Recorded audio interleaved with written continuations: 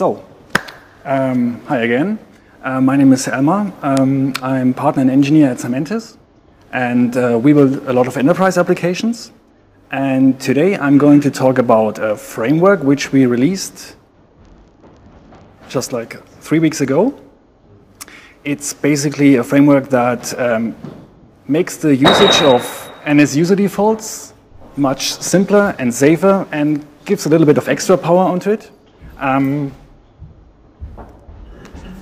First of all, to start, I hope everybody knows what NSUserDefaults are, and I guess everybody has used them before. Anybody doesn't know? Okay.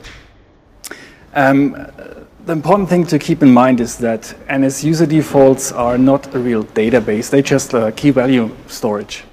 And you should really only use it for small data.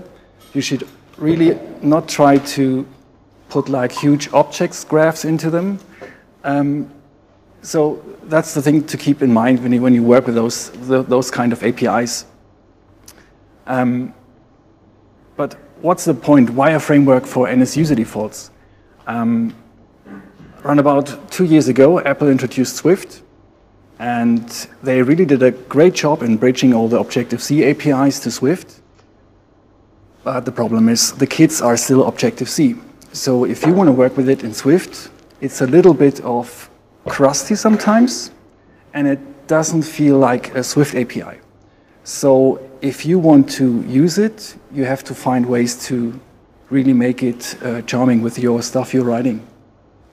And to illustrate the problems that appear when you try to use Objective-C APIs in Swift, I'm going to show some typical examples from GitHub.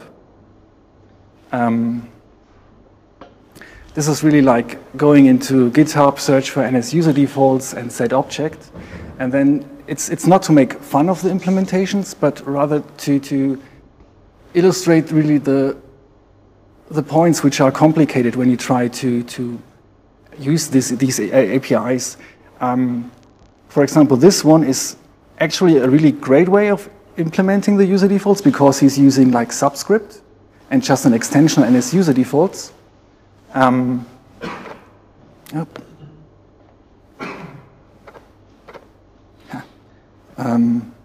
So basically, all you need is the string for the key.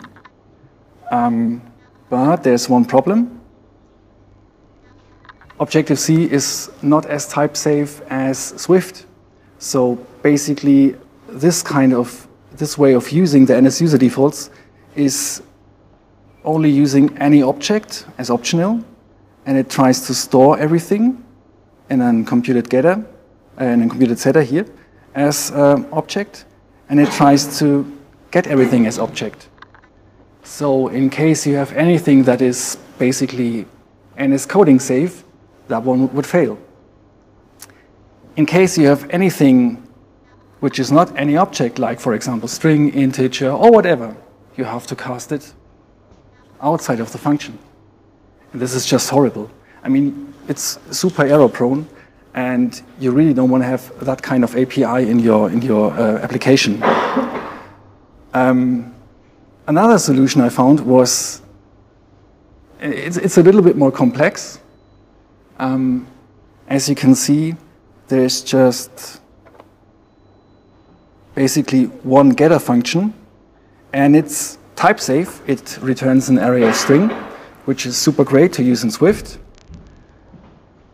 And he even has some kind of fallback, like here, where user cities equals nil. Then he returns like default cities. And the default cities are defined up here. There is also a key defined, which is used here for getting and here as well. And underneath here, he casts into string array. Yeah, it's better, and it's kind of a similar way we started to do it. But the problem is, this is only the getter. This is not yet any setter, and you don't really want to copy that kind of code like for multiple things you want to store in the user defaults. So really cool. Do the research. And you can do that with any kind of Kit APIs. It's really interesting to see the implementations. And I mean, okay, so what's the point? What is the new idea? Are there any new ideas? We had the same problems in the beginning, and we had a couple of Swift projects where we used NSUserDefaults, and it was just like, is it really that hard? And we have to find a better way. So after a couple of months, we isolated a certain pattern for them, and then we thought, okay, why not just put it open source and just let everybody use the same thing, because it's not that complicated, and you can't do you can't do too many failures in that case. So that's why we have Palau, NSUserDefaults with wings. The basic goals of the framework are: we should provide a type-safe interface, which means you don't have to cast outside. It should be concise, so you don't have to do a lot of stuff. Just should be simple. We also wanted to have some things like fallbacks or certain rules for the values, and maybe even something like observation when the values have changed. And it would be pretty neat if it would be customizable, so that if your style of using Swift changes, you should be able to make modifications to the framework as well. And it's very easy to do it because you can extend like everything in Swift. And furthermore, we don't know what people want to store in the NSUserDefaults. As I said, it's not about object graphs or anything like that. It's more about like maybe a struct. So how do you store a struct into NSUserDefaults? How do you store a tuple? Basically not possible with the API Apple brought. So I'm going to show some typical examples how you use Palau defaults. That's it. There is, like here, the type Palau defaults. You have static access to an entry, which is called username. And if you want to set the value, you just take the value property and set the value. If you want to get the value, you just read it out. That's it. Type safe. And if you have a look at the implementation, it's quite simple. All you need to do is you have to import the framework. You only write extensions to the defaults. You define the property you want to use, like for example here, username. And you always return a type, not just the value itself. You return the type of Palau defaults entry, and this one is generic, so you tell the system it's of type string, and everything will just roll back and treat it as a string. So the property itself has a getter and a setter. The setter is empty. This is just because the compiler wants to know that he's able to set the value. But basically, you're only working on the thing that is returned by calling value username. So no need to store a static key for making sure that you always use the same key. It's just defined once, and the type is defined once. That's it. It's that simple. But there's more to it. What if you want to provide a fallback? So you want to read out of the NSUserDefaults, but you have not set any value before. So for example here, if you call Palau default cities value, you get an array of Munich and London. And then you're going to change it to Bielefeld, if you want to. It's that simple. So how do we implement it? It's the same pattern. All we have is,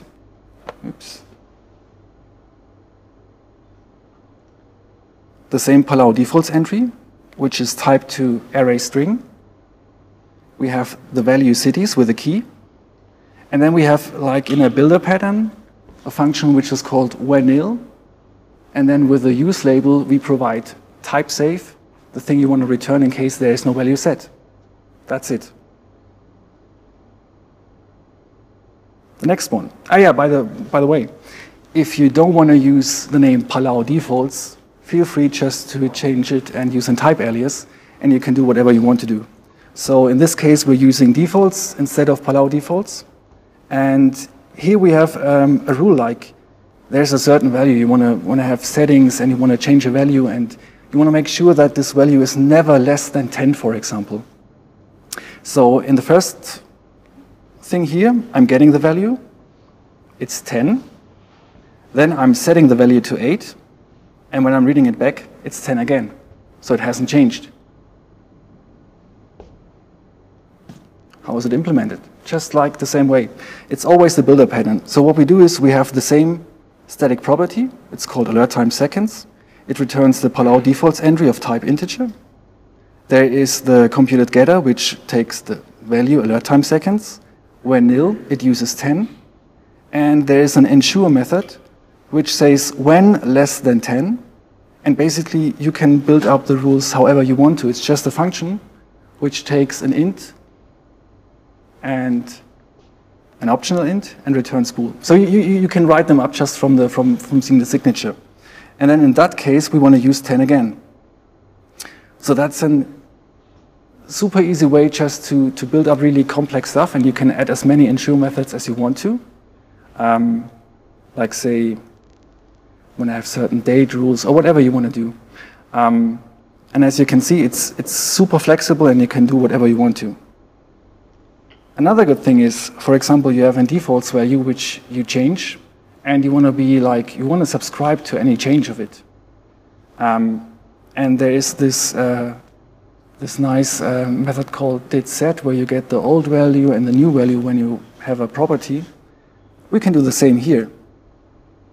We have just, again, the value login date, and then we provide a function which is called didSet.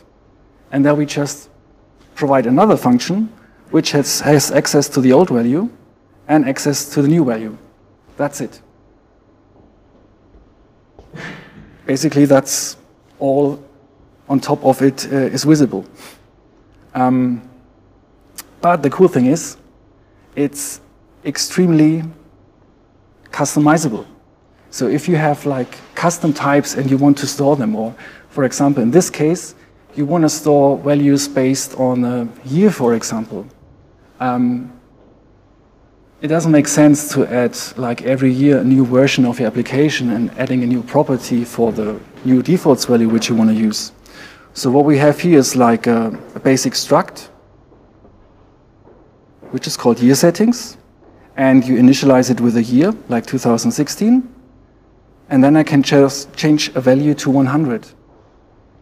And if I provide a different year, like 2017, it will write into a different NSUserDefaults property. It's just completely separated.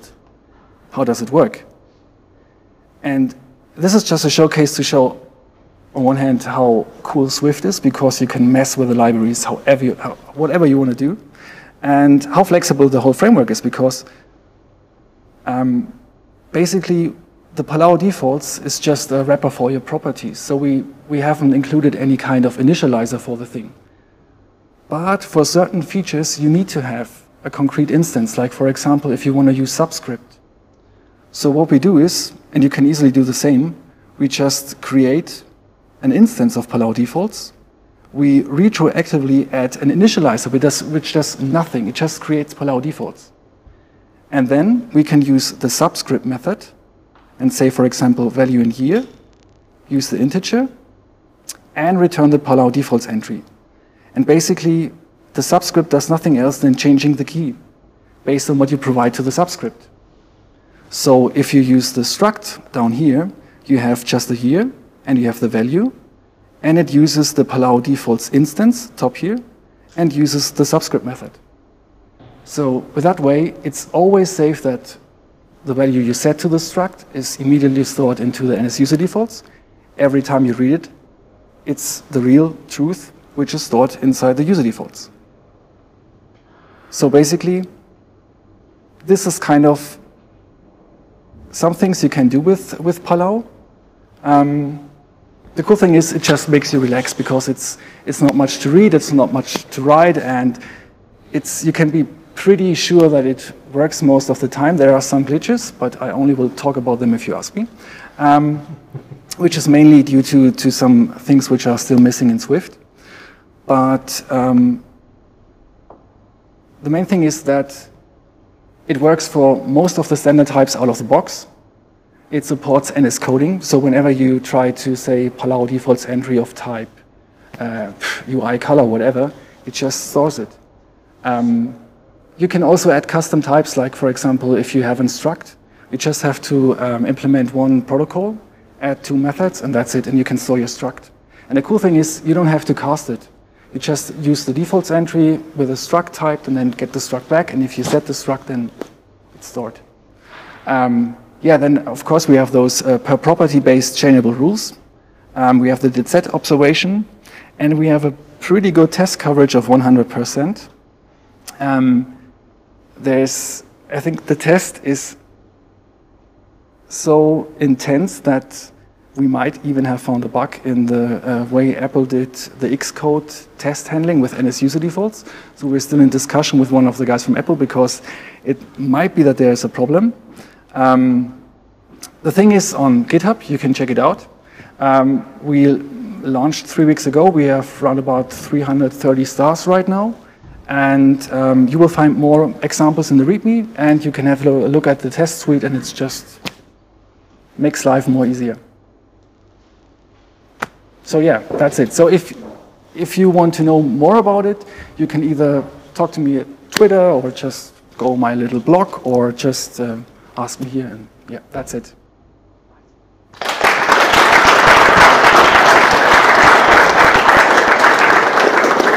"16 minutes. So, any questions? Yeah? How did you come up with the name? The thing is, it took like 2 minutes. Basically, we were looking for something which is, you don't have any other idea in your head. It should not start with Swifty, because everything is called Swifty nowadays. And the thing is that there is a certain kind of Swiftlet, which is on Palau, which is called this Palau Swiftlet. And as we call our frameworks in the company named to something like, it's always water related, so we thought that Palau might be a good idea. Yeah. Any other questions on the implementation?